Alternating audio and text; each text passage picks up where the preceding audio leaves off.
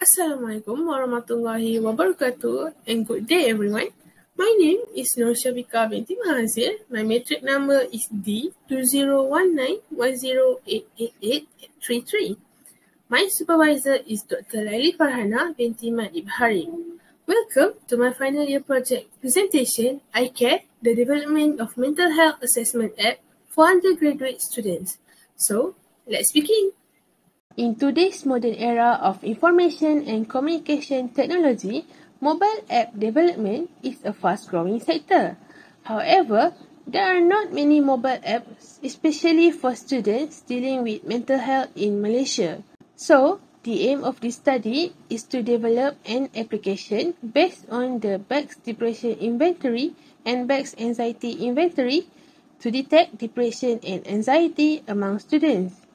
The objective of this study were to identify user requirements for the development of the iCare app, design and develop iCare using the Rapid Application Development Model, and evaluate the usability of iCare for students. The development of the iCare application is based on the RAD model. In general, the RAD model has 4 phases, namely requirement planning, design, construction, and cutover. To determine the level of usability of the iCare app, this study conducted a survey in which 30 students between the age of 19 and 25 answered an online questionnaire. A total of 86.7% strongly agree that iCare is easy to use. 85% strongly agree that iCare has an attractive and satisfying user interface, and 85.6% strongly agree that iCare is a useful application. The uses of the iCare application include iCare helping to raise awareness of mental health among the public, providing online tests for depression and anxiety where users can track their results from time to time, and providing help and support to users by providing some recommendation activity to do to reduce the symptoms experienced, and organization that can be contacted for treatment and support. The iCare application that has been developed has the potential to be commercialized to several parties such as UPSI counseling centers, universities that offer guidance and counseling service to students, and also the Malaysian Mental Health Association. I have explained about my project. Now, let's take a look at the iCare demonstration.